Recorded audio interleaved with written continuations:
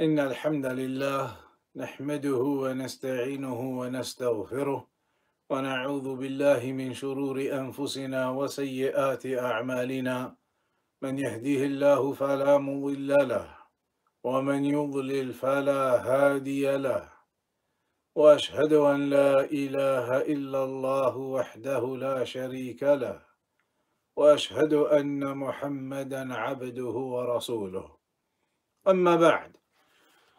So yesterday then we were at the section where it said فَإِذَا قِيلَ لَكَ مَنْ رَبُّكَ.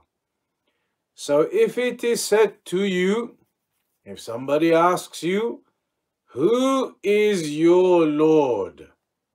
Then you can tell them, Rabbi Allah, my Lord is Allah. الذي رباني وربى جميع العالمين بنعمه. The one who nurtured me and all of the creation with his blessings. وهو معبودي ليس لي معبود سواه. And he is the one who I worship alone, and I do not have any other deity, any other God to worship besides him. He is the only one that I worship. And the evidence that Allah is the Lord of everything that exists is in Surah Al-Fatiha, the surah that you read when you pray. Right at the beginning it says Alhamdulillahi Rabbil Alameen, that all praise is for Allah, the Lord of everything that exists. And everything besides Allah is known as Al-Alameen. So Allah is the Lord of everything that exists. And then you say, وَأَنَا وَاحِدٌ مِّن ذَلِكَ الْعَالَمِ, and I am just one creation from all of that creation of Allah subhanahu wa ta'ala. All of the millions of people, the billions of people, you are just one person. Out of all of this creation, the heavens and the earth, you are just one small thing. And then, فَإِذَا قِيلَ لَكَ بِمَ عَرَفْتَ رَبَّكَ. If they then say to you, or if somebody asks you, how do you know your Lord? How do you know your Lord? فَقُلْ بِآيَاتِهِ وَبِمَخْلُوقَاتِهِ. You can say that you know your Lord through his signs and through his creation. So what are these signs? And what is the creation that you see which indicates and shows you about the existence of Allah, the Creator? From that was, we mentioned yesterday, the night and the day, for example, and also the sun and the moon, for example, and the seven heavens and the seven earths, for example. And Allah told us in the Quran, وَمِنْ آيَاتِهِ اللَّيْلُ وَالنَّهَارُ وَالشَّمْسُ وَالْقَمَرُ لَا تَسْجُدُوا لِلشَّمْسِ وَلَا لِلْقَمَرِ وَاسْجُدُوا لِلَّهِ الَّذِي خَلَقَهُنَّ إِن كُنْتُمْ إِيَّاهُ تَعْبُدُونَ. That from his signs are the night and the day, and the sun and the moon. Do not prostrate to the sun or the moon, but prostrate to Allah, the one who created who made the sun and the moon. And also Allah told us in the Quran, Inna rabbakumullahu alladhi khalaqa as-samawati wal arda fi sittati ayyam thumma istawa ala al-arsh. That your Lord is the one who created the heavens and the earth in 6 days. And then he rose above the throne. As we mentioned yesterday, the throne of Allah is the highest thing from all of the creation. And then Allah is above that throne. And to give an idea of how big the throne of Allah is, there is a hadith where the Prophet sallallahu alaihi wasallam explained to us, he told us about the size of the throne. He said, imagine a ring that you put on your finger, a small ring.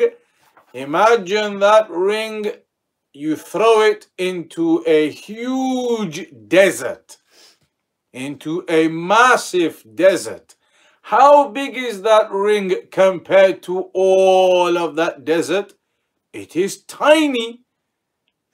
That is the example of how big the throne is compared to all of this earth and the heavens and the universe. All of this universe is like the size of that ring. And the huge desert is like the size of the throne of Allah. That is the size of the throne compared to all of this other creation. So all of this other creation is tiny. And the throne is huge, like a ceiling on top of all of this creation. In fact, the throne of Allah is even bigger than that, because the throne of Allah is like the huge desert, and the ring is actually like the footstool of Allah. Then the footstool of Allah is like a huge desert, and all of this creation is like a ring compared to the footstool of Allah. So there are two examples. All of this creation compared to the footstool of Allah is just like a ring, a tiny ring compared to the size of the footstool of Allah. But then the footstool of Allah compared to the throne of Allah, then the footstool is only like a tiny ring compared to the throne that is the huge desert. Basically meaning that all of this creation is tiny compared to the throne of Allah. But then Allah Himself is greater and more magnificent than His creation, greater and more magnificent than the throne. So Allah tells us He is above all of the creation, above the throne. And then Allah mentions in the ayah, يُغْشِي اللَّيْلَ النَّهَارَ يَطْلُبُهُ حَثِيثًا وَالشَّمْسَ وَالْقَمَرَ وَالنُّجُومَ مُسَخَّرَاتٍ بِأَمْرِهِ أَلَا لَهُ الْخَلْقُ وَالْأَمْرُ تَبَارَكَ اللَّهُ رَبُّ الْعَالَمِينَ. And that ayah tells you about the night and the day and how they change. Night becomes day, day then becomes night, and talks about the sun and the moon and the stars. All of these things created by Allah subhanahu wa ta'ala. And then it says, وَالرَّبُّ هُوَ الْمَعْبُودِ. The Rabb, the one who is the Lord of everything in creation. He is the one who is deserving to be worshipped. He is the one who created all of the universe. So he's the one who deserves to be worshipped. He is the creator. He is the one who gave life and death to everything. So he is al-ma'bud. He is the one to be worshipped. And that is mentioned in the Quran. Allah tells us at the beginning of Surah Al-Baqarah, at the start of the Quran, يا أيها الناس اعبدوا ربكم الذي خلقكم والذين من قبلكم لعلكم تتقون. That, O people, Allah says, O people, worship your Lord, the one who created you and created those who came before you. So everything in creation, whether you right now or all of the people who came in history, all of them were created by Allah. So Allah says, worship your Lord, the one who created you and created those who came before you. Because the Creator, He is the one who has the right to be worshipped. The one who created the heavens and the earth, He is the one who has the right to be worshipped, not some statue or some idol that cannot create anything. Then Allah tells us, الَّذِي جَعَلَ لَكُمْ الْأَرْضَ فِرَاشًا. Worship your Lord, the one who made the earth as a resting place. Allah made this earth as a ground that we can live on. Allah made that earth for us in this way. It is a ground that we can live upon. وَالسَّمَاءَ بِنَاءً. And Allah made the sky as a canopy, like a ceiling, like a roof on top of us. Allah made that as a ceiling, the sky, a canopy above us. And أنزل وأنزل من السماء ماء. And another reason why you should worship Allah, because He is the one who sent down rain for us. Allah sent down the rain that makes the trees grow and the fruits and the vegetables that we eat. That's another reason to worship Allah. He sends down the rain that we need, the water that we need. فَأَخْرَجَ بِهِ مِنَ الثَّمَرَاتِ رِزْقًا لَكُمْ. So when Allah sends down that rain, He tells us, He then makes the fruits grow. The fruit, it grows after the rain comes and the trees, they drink that water. The fruit then grows for us and we can eat that. It is a food for us to be able to live. So all of these are reasons to worship Allah subhanahu wa ta'ala. فَلَا تَجْعَلُوا لِلَّهِ أَنْدَادًا وَأَنْتُمْ تَعْلَمُونَ. So then Allah says, if you know all of these things, you know that Allah created all of the heavens and the earth, and Allah is the one who created you and created the people who came before you, and He is the one who made this earth as a resting place for us to live on, and made the sky like a ceiling, like a canopy above us. And He sends down the rain and the fruits, they grow and we can eat them and live. If you know Allah has done all of those things for you, then Allah says, فَلَا تَجْعَلُوا لِلَّهِ أَنْدَادًا وَأَنْتُمْ تَعْلَمُونَ. Then don't make partners along with Allah. And you know all of that. You know all of these things. Then don't worship others. Don't worship the dead people in their graves. Don't go to their graves and prostrate to them and make dua to them. Don't worship idols and statues. Don't worship the sun and the moon.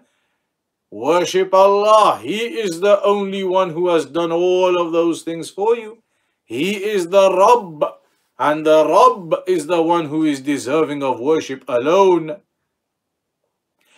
Ibn Kathir rahimahullah ta'ala mentioned, الخالق لهذه الأشياء هو المستحق للعبادة. The one who created all of these things, he is the one deserving of worship. Ibn Kathir is another one of the great scholars. You remember we mentioned in the first lesson about the scholars of Islam. They are the people who studied Islam in detail, and they learned a lot of information, a lot of knowledge about the Quran, about the Hadith, about the Sunnah. And so they are known as the scholars of the religion, the scholars of Islam. In Arabic, they are known as al-ulama. So they are the scholars. And Ibn Kathir, he is one of those famous scholars. And he is famous for a lot of different books. One of the main ones is Tafsir Ibn Kathir. This scholar, Ibn Kathir, wrote a book on tafsir. Tafsir books, the tafsir books, they are the ones that explain the meanings of the Quran. They explain all of the sections of the Quran and what is supposed to be meant by each part of the Quran. They are known as the tafsir books. Tafsir books. And Ibn Kathir, this scholar known as Ibn Kathir, he was one of the famous scholars who wrote a famous book about tafsir.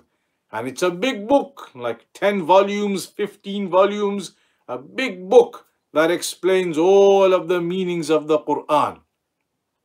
So that scholar Ibn Kathir, he said, الخالق لهذه الأشياء هو المستحق للعبادة.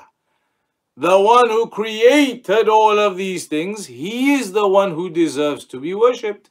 And that is obvious, it makes sense. If Allah is the one who created you and gave you life and made this earth for you to live on, and made the sky above us, and sends down the rain for us, and makes the trees and the vegetables and the fruits grow so that we can eat and live and survive. If Allah did all of those things for us, then He is the one who deserves to be worshipped by us. Somebody who has died in their grave, there is no point worshipping them. They did not create the heavens and the earth. They did not send down the rain. They did not give us life and death. The idols and the statues some people worship, those idols and statues and the sun and the moon and the trees, none of those things created the heavens and the earth. None of those things created the creation that you see around you. None of those things made this earth. None of those things made you alive. None of those things give you the fruits and vegetables. None of those things are your Lord. Your Lord is the one who created all of those things. And that is Allah subhanahu wa ta'ala. And that's why Ibn Kathir, he says, the one who created all of these things, He's the one who deserves to be worshipped. And that's what Allah said to the non-Muslims at the time of the Prophet Muhammad sallallahu alayhi wasallam. The mushrikun, as they are known as, the non-Muslims at that time, who were committing shirk, they were worshipping other gods alongside Allah, besides Allah. Allah told them many times in the Quran that Allah is the one who created them and gave them life and death and gives them everything in this earth and created the universe. Allah told them these things many times to show them that they are supposed to be worshipping Him. But still, they carried on worshipping their idols and their statues and the dead people and the sun and the moon and the stars. And that's why on the Day of Judgment, they are going to end up in the hellfire. And the Muslims, the believers who worshipped only Allah alone and did not worship anyone else, anything else, did not make dua to the dead people or anybody else, they worshipped Allah alone. They are the muwahhidun, the people of Tawheed, and they will enter paradise on Yawmul Qiyamah, on the day of resurrection. That section is where we're going to stop on for today. The next section from next week, inshallah, is going to talk about lots of different types of worship. In Islam, there are lots of different types of worship. And from the next session, from next Monday at the same time, 7 p.m. GMT, the British time, we're going to start going through lots of different types of worship. Because the Muslim, you have to do different types of worship. It's not just the prayer 5 times a day. There are lots of other things too. So we're going to discuss what are all of those other different types of worship that a Muslim is supposed to be doing. That is where we'll begin from next week, inshallah ta'ala, at 7 p.m. GMT. We'll stop on that for today then. وصلى الله على نبينا محمد وعلى آله وصحبه وسلم.